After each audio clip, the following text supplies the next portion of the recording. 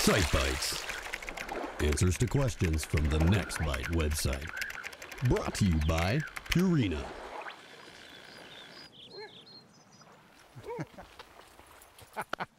This week's Sight Bite question comes from Dan in Michigan. Now Dan says he does a lot of trolling for walleyes with crankbaits on the Great Lakes, but he wants to know what he needs to get set up for open water spinners. That's a real interesting question, and it's actually pretty generalized. So what you want to do, first of all, is look for your lake. Any lake with a flats area. The flats could be 10 feet deep all the way up to 40 or 50 feet deep. That's where you get started.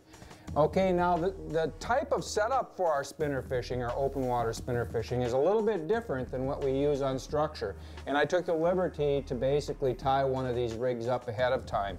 The first thing, or the first component that you're going to troll with, is a weighting system.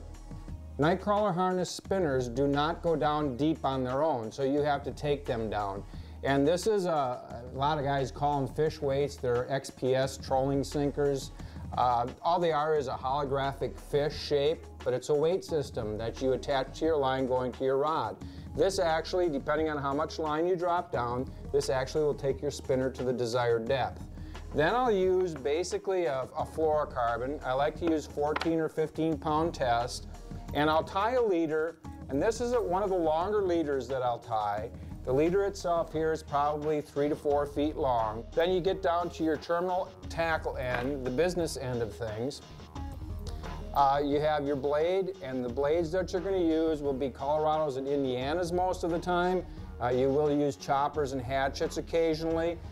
Sizes are going to be a little bigger than normal spinners. Usually you're going to go with a size number 4 up to a size number 6, sometimes in specialized cases with real big fish, 7s and 8s. I like to use a holographic body. It's simple. I slide one piece on. It works very well. They're colored. They're shaped like fish. They spin on the line. They work very effectively. I'll lead off my open water spinners with a single hook as the first hook, and usually a size number 2.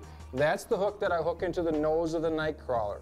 Then I'll leave a space of about 4 inches back to a triple grip treble hook, and the treble hook sizes that I use will be a size number 8 or a size number 6 like we see here, depending again on the size of walleyes that you're trying to target. And that treble hook is inserted about midway through the crawler. Now, since we're talking about getting started and beginning, how do you know what depths to go?